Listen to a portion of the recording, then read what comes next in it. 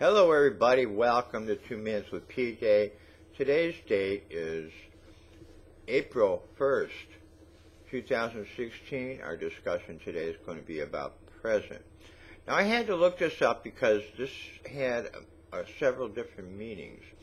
So to define it as an adjective, existing or occurring now, of a person in a particular place. As a noun, the period of time now occurring.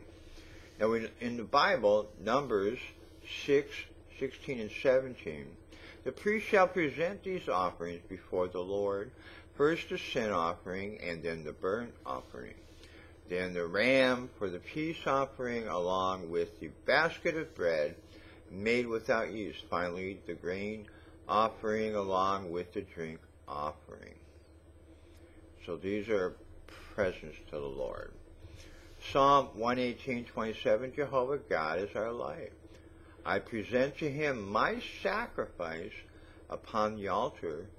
For you are my God, and I shall give you this thanks and this praise. Luke 2:27-28. The Holy Spirit had impelled him to go to the temple that day.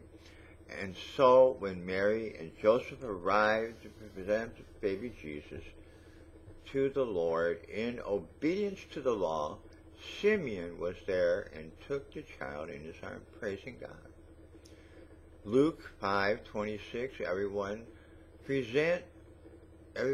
present was gripped with awe and fear, and they praised God, remarking over and over again, we have seen strange things today. Colossians 1:28, so everywhere we go, we talk about Christ to all who will listen, warning them and teaching them as well as we know how. We want to be able to present each one to God, perfect because of what Christ has done for each of them. Now what I'm getting here is we need to truly present ourselves to God as the priests would present their sacrifices to God. Jesus Christ became the last sacrifice that was needed to be presented to God for the penalty of sin.